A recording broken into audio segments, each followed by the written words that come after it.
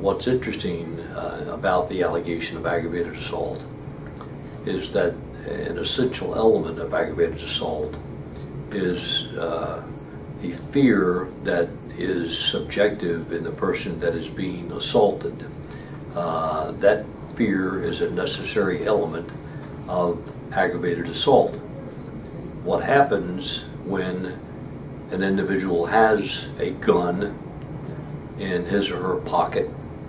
The person that is being threatened is not being threatened with the use of the gun. As a matter of fact, the individual does not see or recognize that the individual is armed, that is conducting the threat against that particular individual. And of course, this has to be absent bodily injury. If bodily injury takes place, even though the individual doesn't or is not aware of the presence of a deadly weapon, then we still have an aggravated assault if the conditions of bodily injury, as will be described in a moment, are present.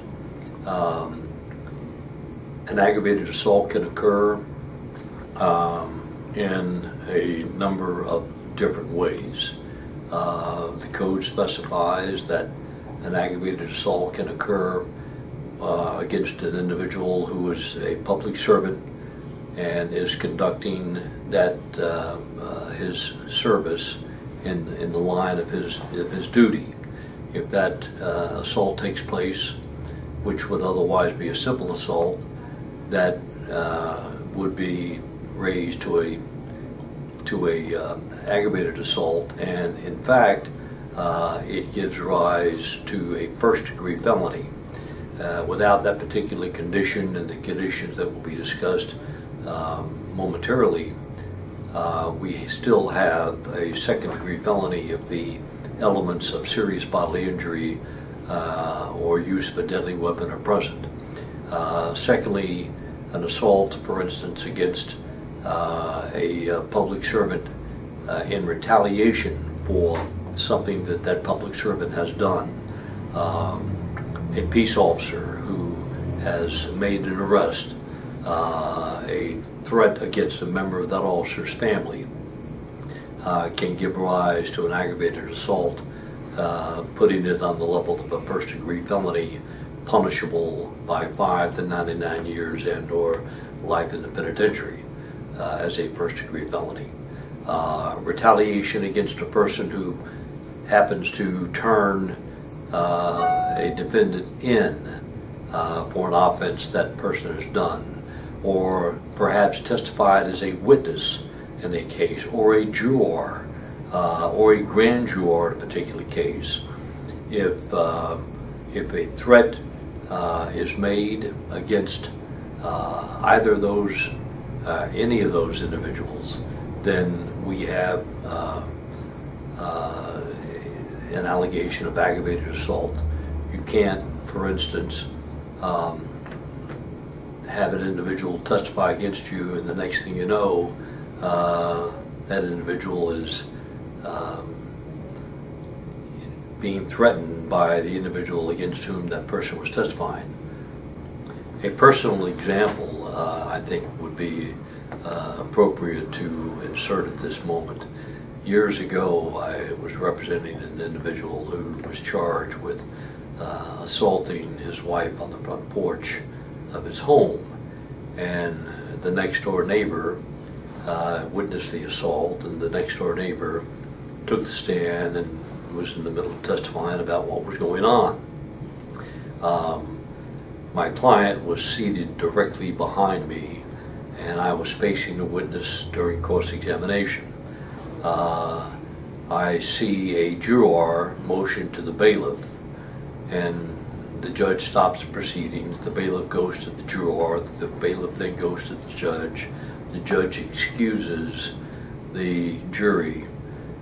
Apparently, unbeknownst to me, during the testimony of the next door neighbor, my client was physically with his finger cutting figuratively, the throat of the witness, you're a dead man. Obviously, he ended up being charged. What turned out to be an assault case ended up with an additional allegation of an aggravated assault. Any item that is capable of rendering death or serious bodily injury, to include physical disfigurement,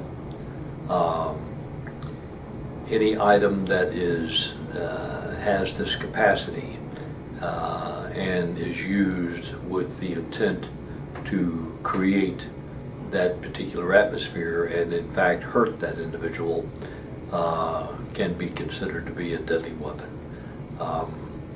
I've had situations where water can be a deadly weapon.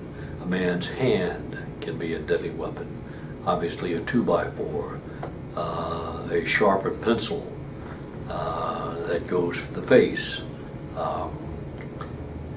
It also is interesting that if I'm in an automobile, and this particular example is most pertinent in today's climate, and I drive by a house and I don't know if it's occupied or not, but I pull a gun and I randomly and recklessly fire that firearm into that house, and it causes, without my knowledge, serious bodily injury to an inhabitant.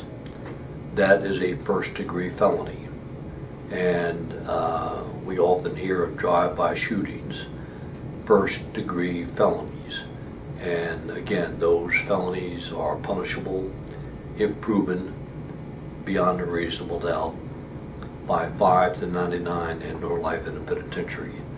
If a deadly weapon is alleged, then we have the ability of the court to make a determination that if an individual's sentence, let's say, is 30 years for a first-degree felony, because of a deadly weapon finding, that individual will not come up for consideration for parole until 1/2 the calendar period has been served by the person who is incarcerated. So just because we have an aggravated assault as opposed to a murder or a capital murder doesn't make life any easier for the defense lawyer, and particularly for the defendant facing the possibilities that the law carries with it.